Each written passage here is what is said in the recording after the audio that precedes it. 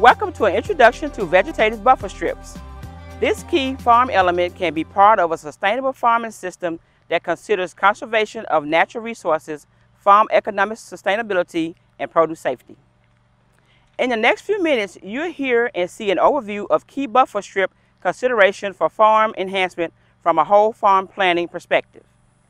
Buffer strips are small areas or strips of land in permanent vegetation and designed to intercept pollutants and manage other environmental concerns. Have you ever wondered how establishing a buffer strip adjacent to a growing area or waterway might affect wildlife and the movement of water through the landscape? Different types of buffers include riparian buffers, woody wind barriers, vegetative buffers, and contour grass strips. Riparian buffers, which are found along rivers and streams, help protect our waterways from erosion and contamination carried in runoffs from adjacent areas. Vegetation in these areas reduces the velocity of floodwaters, which reduces erosion. These areas can also serve as natural filters to trap sediments before it reaches rivers. Soil microbes found in these areas can help break down pollutants such as hydrocarbon, and shallow water areas can help support native species and attract beneficial wildlife by providing habitat, food, and a place to cool off.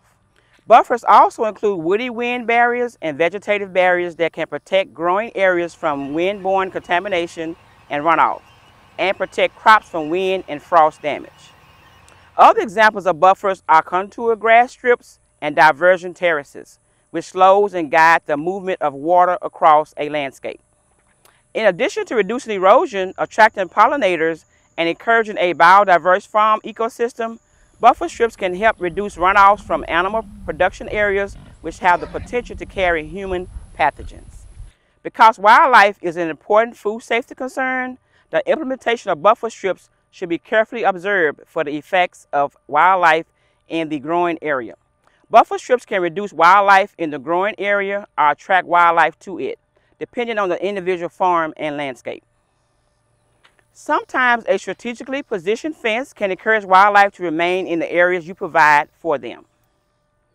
The United States Department of Agriculture Natural Resource Conservation Service can provide financial assistance for the implementation of conservation practices through the EQIP Environmental Quality Incentive Program and Conservation Stewardship Program. The NRCS and Extension can also provide technical expertise to help implement buffer strips on your farm. Buffer strips are a common sense way to improve the conservation of natural resources, reduce food safety risk, and maintain your farm's economic sustainability.